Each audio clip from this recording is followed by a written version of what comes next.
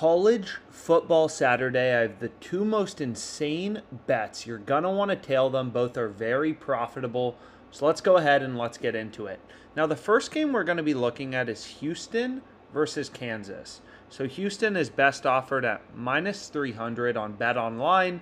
The best line you can get on Kansas is plus 280 on FanDuel. So kind of sports betting 101 is you have to be getting the best possible odds in your location. That's called line shopping. It is literally sports betting 101. Ask any professional sports bettor, sharp sports bettor. You need to be browsing odds and ensuring on all your wagers you're getting a good price, right? And the reason is, you know, as a sports bettor, it's already hard to make money because sportsbooks charge the vig, they charge the juice. But if you're placing bets at plus 250 when another bookmaker is offering you plus 280, all that's telling you is you're getting a terrible price, right? You're getting ripped off. So the easiest way to ensure you're not getting ripped off and you're at least getting the best odds in your location is to line shop. So line shop, line shop, line shop. It's core of sports betting.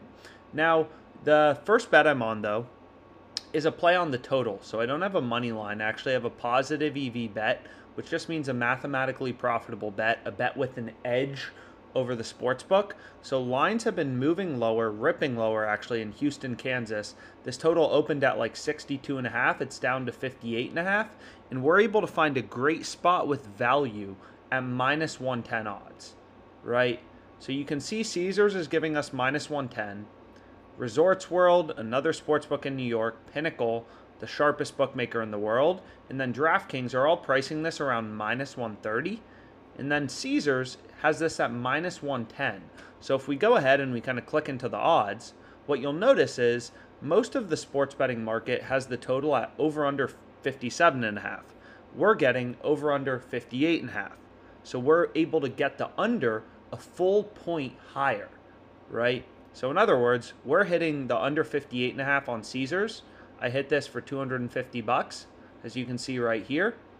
And essentially, if there's 58 points in the game, my under cashes. Everyone else, people who bet the under on BetOnline, their bet loses, right? So even though that doesn't seem like a big deal, like, oh, what's the probability this game ends, you know, whatever, 30 to 28 with exactly 58 points, that's not the way you should be thinking about sports betting, right? Like, when you're betting at minus 110 odds, what you can kind of, the way the pros think about it, the way the sharps, you know, kind of think about it, is when you're betting at minus 110 juice, minus 110 odds, you need to win 52.4% of your bets to be profitable, right? It's not like the pros are winning 70% of their bets on total points markets in college basketball or college football. No, they're winning 55%, 54%.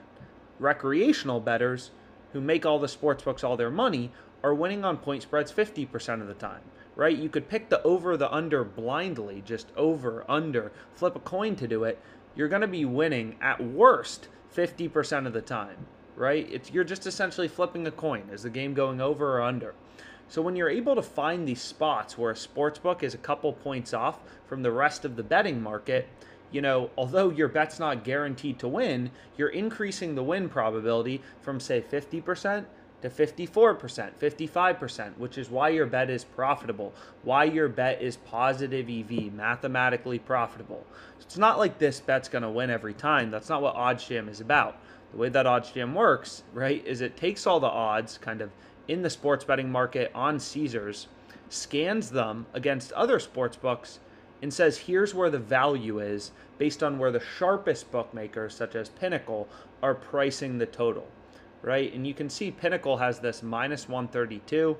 It's an arbitrage bet to Pinnacle, only 19 cents in market width here. We have very high confidence that this bet is good, which is why it's on the recommended filters, you know, tab.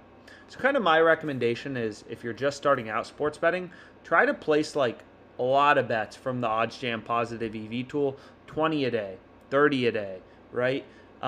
Because not every bet's going to win, right? This isn't a get-rich-quick scheme. Sports betting, the way the sharps do it, the pros do it, you have losing days. Nobody wins every day. It's all about finding bets with a mathematical edge, right, and placing as many as you can. You're essentially forming your own like portfolio of mathematically profitable bets. You're like a hedge fund in sports betting, right? That's the way you should be thinking about sports betting. So this is the first play I locked in. $250, 1.97% profit margin, under 58.5, Houston, Kansas, and you can go ahead and add this bet to your bet tracker. So the next play I have is Oregon BYU first half total points under 29.5. So what we can actually do is go to FanDuel. You can see I tried to bet, I tried to bet 500. They're like, yo, you make too much money off us. We'll give you 245.10. And it's like, okay.